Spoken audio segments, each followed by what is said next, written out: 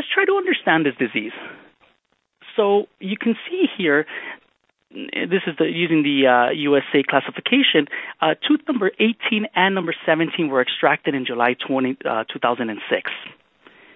And in September, a couple of months later, an implant was placed. Now, we can criticize the implant placement. We can criticize the implant body that they chose. Pretty much, it wasn't the most, best case that we could have had these implants in. Nonetheless, from October 2009, this implant received a poor fitting crown as well, but there's no bone loss. There's no signs of suppuration. There's no signs of bleeding on probing. And we see it in February 2013.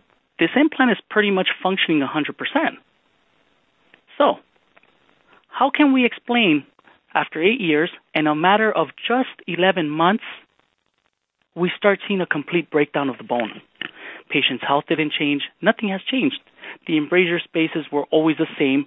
That contact has always been open. So why did peri-implantitis affect this implant 8 years later?